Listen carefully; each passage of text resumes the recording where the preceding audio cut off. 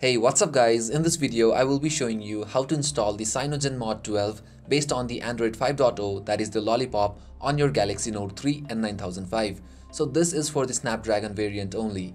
This is not the final version of the CM12, but this tutorial will work with the future releases as well. You must be rooted and should have a custom recovery installed in order to install this ROM. If you don't know how to do that, check the link in the description. And make sure to back up everything important because you'll be losing all your apps and data. Now hit link 2 from the description, that will take you to this page.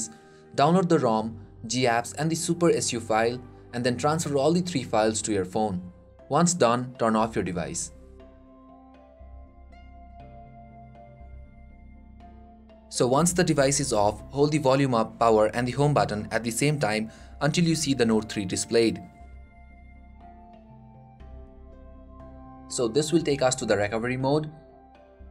Your recovery might look different, but this does not matter. The procedure is the same. You can use your volume keys to navigate and power button to select in case if you don't have a touch-based recovery. So first go on to wipe data/factory reset and hit yes. Now that's done, go to wipe cache partition and hit yes. Now go to advanced and wipe Dalvik cache. Once all this is done, go back, go to install zip, choose zip from SD card and navigate to wherever you have the ROM file. Select the ROM file, the CM12 for Note 3 and hit yes.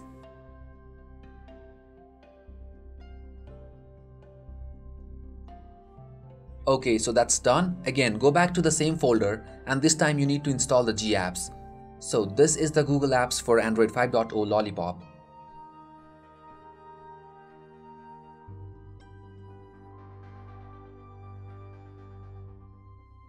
Okay, that's done. Once again, go back to the same folder and this time you need to install the super SU file.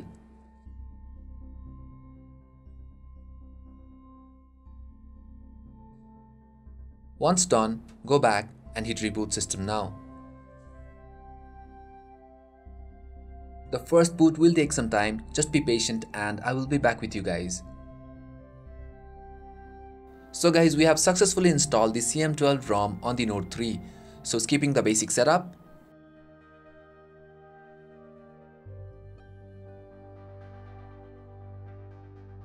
As you can see, we have the Lollipop icons, app drawer animation, notification panel, etc.